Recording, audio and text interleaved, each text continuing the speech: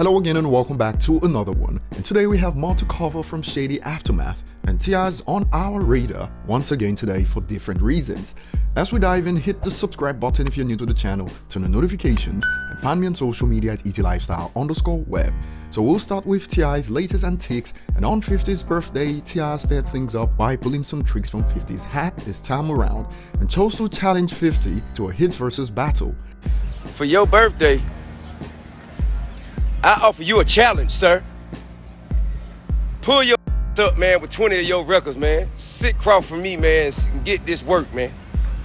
You know what I'm saying? But I understand if you don't want to answer to that challenge, because last time you got challenged, Kanye West dusted your ass off. So, you might not want to do that. So, well, guess who ain't scared of your 50? Look, man, pull up. Pull on up. That's right, time will tell. Pull on up, man.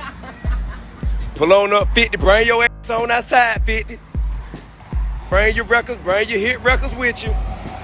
You and Dr. Dre and Eminem and all y'all, goddamn the G Unit, all y'all bring y'all ass on that.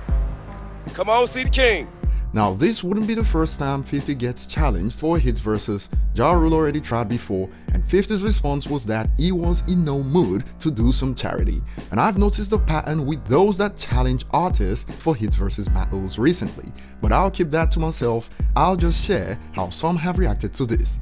On Twitter, user states, Ti gotta have the row thinking he can smoke fifth, and I like Ti, but I can't forget the track with Buck Luda and Ti, and how he got bodied on that one by Luda. And the user reacting to this had the same thought. 50 gonna play Luda's verse of Buck's album, and knowing 50's level of pettiness, that's not out of the question. He uses everything in his arsenal, no exceptions like we've come to expect from 50. Of course, there are people on the other side that believe Ti will win it easily, the user states. Either you're too young or not music fans if you think TRP losing SMH. And I'll share my thoughts on this one. In the United States, it may be debatable on who takes it, but anyone in the world can tune into these versus battles, not just people from the hood in the South, and internationally at Africa, Europe, Australia, and Asia. Based on 50's certifications outside the US, it will be an easy win for 50 Cent from the international audience. Add that to those in the US that side with 50, and you get your answer. That's my 2 cents, and since then 50 Cent has responded to Ti's challenge. He took to Twitter, "Yo, somebody passed Ti the greens they gave Smokey in Friday, LOL. God damn. And on the 50's post, a user is humbly asking for 50's help after an exchange he had with Ti on Instagram. The user replied to Ti's original post stating, "TRP, you're a legend, but you aren't on the same tier 50 Cent is. He is a better rapper and far more greater.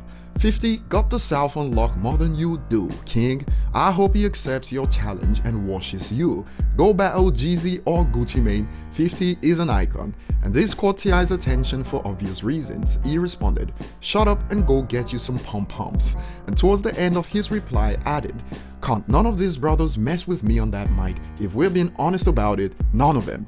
Then, now, and never in the future. Now go sit in the corner until you're ready to apologize." And after I read this response, I understood why 50 tweeted that Ti may be on some strong greens, and this user is asking 50, "Please make Ti apologize to me." And some people have taken things a little more serious. The only thing Ti is good at is cheating on his wife and being forgiven for it. And this reminded me of the Eminem diss to Button on 4, where Eminem stated the only hits Button is known for is when he hits women. Same energy if you ask me, and we head to the next topic at hand. A new report of the music industry in the United States for the first half of the year has revealed something quite interesting. Despite Interscope pretty much ignoring Eminem's latest album, it didn't matter. And thanks to Eminem at the forefront, Interscope leads the industry in terms of market share for the first half of 2020. Recently we got the report that Eminem's latest album in the United Kingdom was the top release of 2020, and now we find out that Interscope is #1 in the United States, led by Eminem. And this is a guy Interscope signed in the 90s, and I say, not bad for an artist that the MSM keeps telling us has been irrelevant since the early 2000s. But here we are in 2020, actual numbers and the facts say otherwise.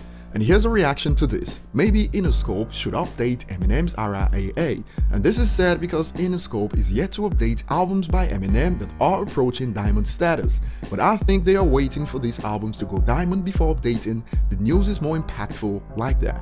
So what are your thoughts on these? Tell us below, like and subscribe if you haven't, and see you on the next one.